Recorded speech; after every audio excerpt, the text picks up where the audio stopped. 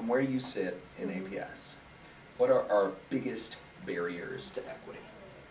I think that the biggest barriers to equity are just information or lack of the facts or knowledge out there. Yeah, basically where is APS in terms of graduation rates? How, I mean, are students succeeding, and do teachers, do parents, do the APS district staff know where we are? So it's about knowing where we are and maybe how to push past where we are, or think differently about it? Yeah, I think really knowing where we are and connecting with it personally. What does that look like for you? So in the classroom, knowing my student achievement data and then comparing it to other teachers on my grade level was really important to me, to know where I stood and what I needed to do to make sure that my kids entered the next grade level, entered kindergarten ready to succeed. So I think about it in the same way, connecting personally, knowing where we are as a district, and then knowing how does that connect to me? How does that make me feel? And how can I set a goal and do better for my kids, for my department? So it's taking the numbers, the data, and then making it personally relevant, making it something that you actually can tackle. Yeah. What do you feel like in your role you're tackling to really support equity? I feel like I am, that's a good question. I feel like I'm tackling basically how to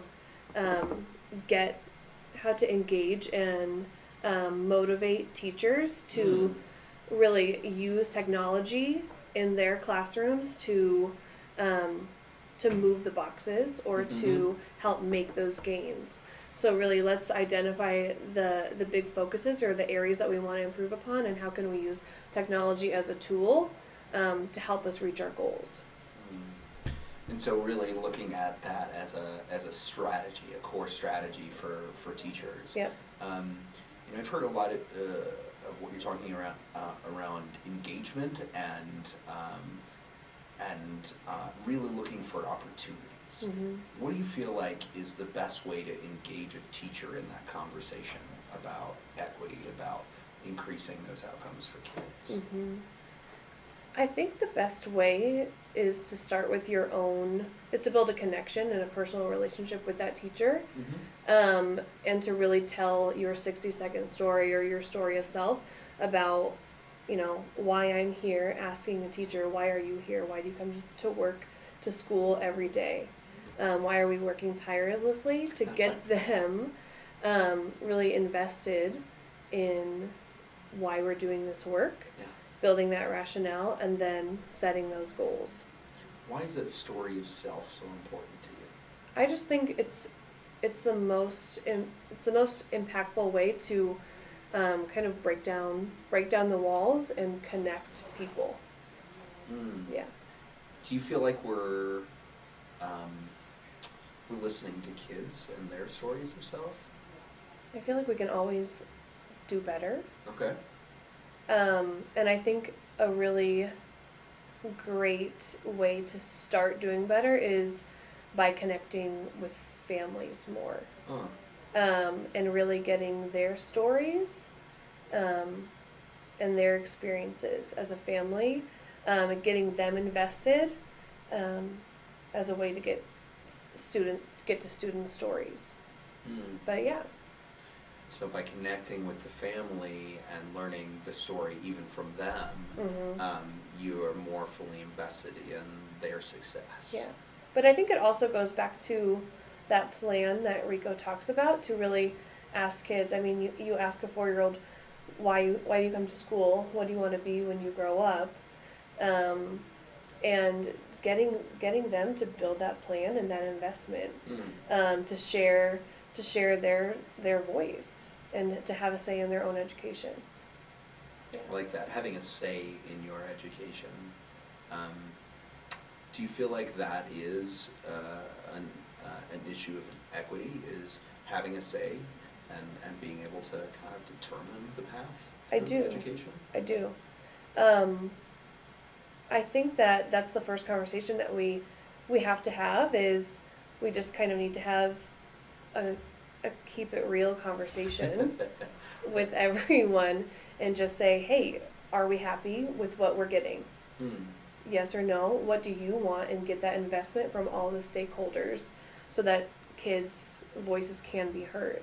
And if the answer is no, really having them be a part of the community that decides how are we going to make it better. What do you need to be successful? Because I think where you're sort of headed there is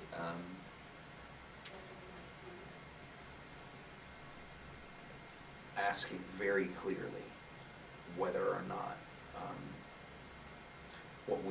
what we are doing for and with kids is enough, and that is a part of what Rico has said pretty consistently. Are we doing everything that we possibly can be? But I do think, and you mentioned this just a little bit ago, this idea of being tireless and sort of dogged in that. Yeah.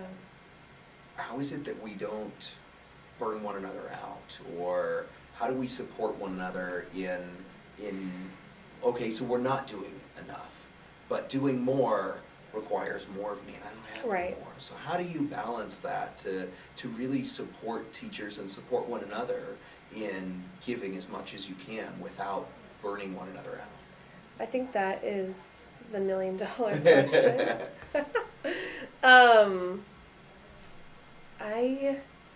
I think it's about working smarter, not harder. Okay. Which is easy to say. Sure. It's a nice little bumper sticker. It is. And really, I don't have the answer to that. And I think it's about us just stating we might not know how to do this work without getting burnt out. How do we take care of each other, and really maybe studying other districts or other schools that are successful at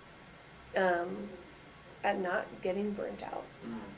Well, I think what you were talking about there around supporting one another, right? Like you have a community, and you were talking about all of the stakeholders, right? Yeah. If we're all invested in that, I think there's a lot of value there in just what you're talking about, supporting one another in that process. Yep, and just, I think, being kind to ourselves and kind to each other, and knowing that this is a marathon.